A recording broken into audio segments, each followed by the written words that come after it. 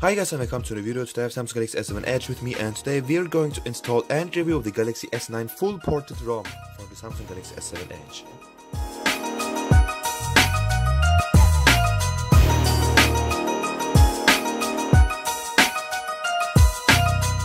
So first of all, as you can see, I've broken the glass of my Galaxy S7 Edge the second time here. So the thing is that I dropped this phone 4 times in a single day.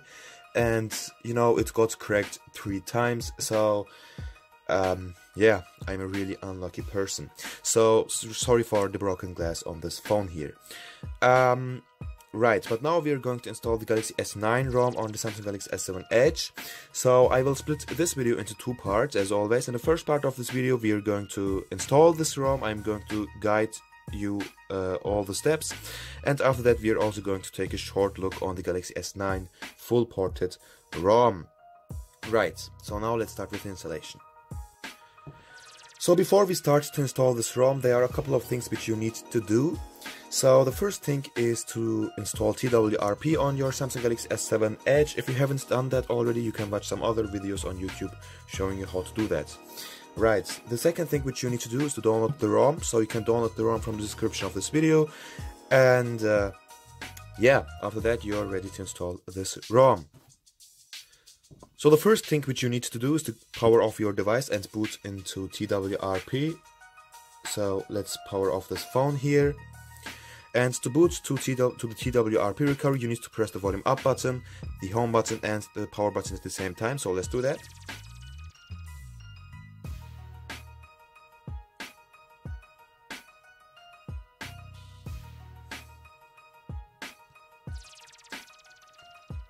So here we are in the TWRP recovery. So the first thing which you need to do is go to the wipe option here and press on advanced wipe.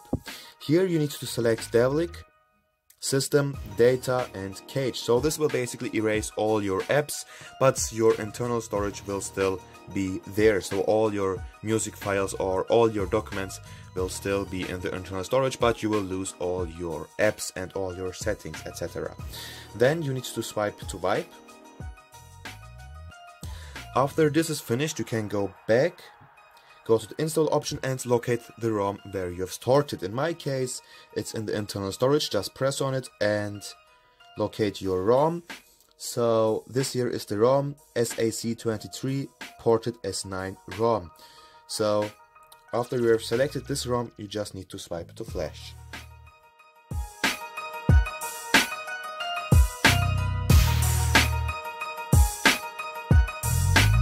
So as you can see, the installation process is finished now. After this is finished, you can reboot the system and just wait until the phone boots up to the new system.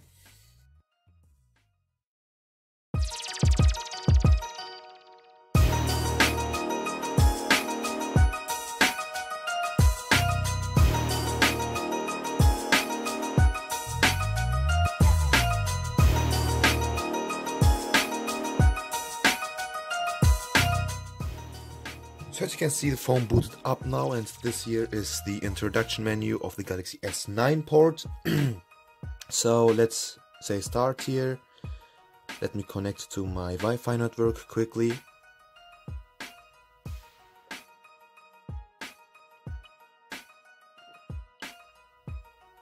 So as you can see here, this is one of the small changes here. Here you can select use volume keys for media, so every time when you press on the volume keys, the volume of the media will be changed.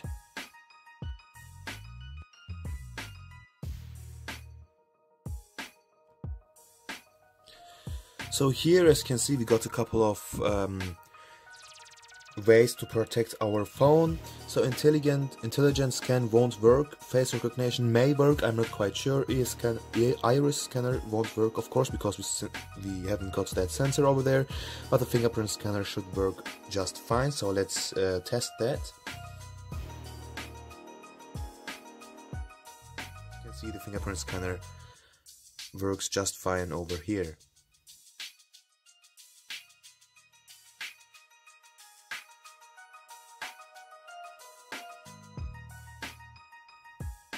So here we can change the way or the look of the notifications on the lock screen.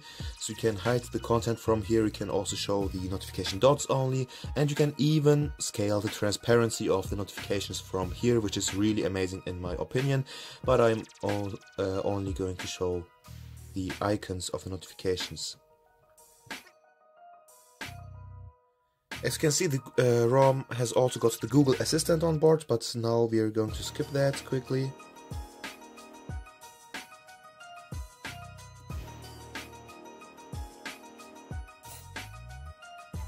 And here we go. So this here is the home screen of the Galaxy S9 port, as you can see. So you got the S9 launcher over here, which looks also really nice. You got all the new icons of the Galaxy S9. So as you can see, the messages thing has got a new icon over there, for example. And as you can see, this ROM is really debloated, so it hasn't got any bloatware on top. So this is a really nice thing. Right, so here we got the new notification panel with the new colors over here. As you can see, the blue color is a little more deep now, so it's a deep blue. And yeah, so in total it looks really similar to the stock Oreo of the Samsung Galaxy S8 and the S7 Edge, but there are a few differences between this ROM and the stock ROM. And now we are going to take a look at all of these differences.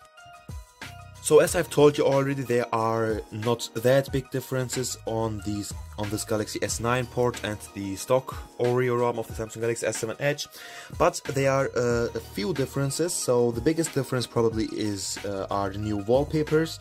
So you got plenty of new live wallpapers, or infinity wallpapers, how Samsung is calling them. So you can see that you got these Galaxy S9 wallpapers here and these standard wallpapers, and you also got these wallpapers with this 9 over here, and you also got this Galaxy S3 style wallpaper of the Samsung Galaxy S9. And yeah, so let's select this one for example, and let's say set as wallpaper. And as you can see, you got this gray wallpaper, so it looks like I'm not quite sure, but it looks to be blue through the camera, but actually it's gray.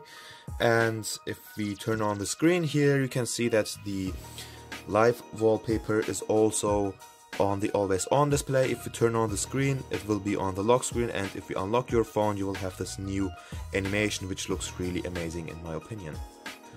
So another new difference here is the Messages app. So as you can see, it has got a new color over there, which looks also really amazing. And the app itself has also got a new redesign. So as you can see, the app is blue now, and it looks a little bit different. So there are small design changes in this app. So unfortunately, we didn't get the Galaxy S9 camera together with this ROM. So this is probably the only thing which hasn't been ported from the Galaxy S9. So as you can see here, we have this Oreo camera on board of the Samsung Galaxy S7 Edge, which is similar to the Galaxy S8's Oreo camera. So here you can enable this full screen mode, you can go to the settings and so on. So as you can see, they are still the same settings, and there's actually nothing new over here. So the performance of this ROM is quite similar to the performance of the S7 Edge running on the stock ROM on Oreo, so you won't notice any big differences on the performance. Battery wise, it's also quite similar to the stock Android Oreo ROM. It may be a little bit worse than the stock ROM, since this is a Galaxy S9 port, but yeah, you will definitely get one full day. And let's see here, let's take a look at the memory usage over here, the RAM usage. Let's clean the RAM quickly here, and now we can see that this ROM uses like half of the RAM, so they are like 2 GB free, and the ROM itself uses 1.8 GB, which is a quite decent number for an Oreo ROM. And yeah, this should be it. If you liked this video, give it a thumbs up. If you didn't like this video, give it a dislike as always, and peace out.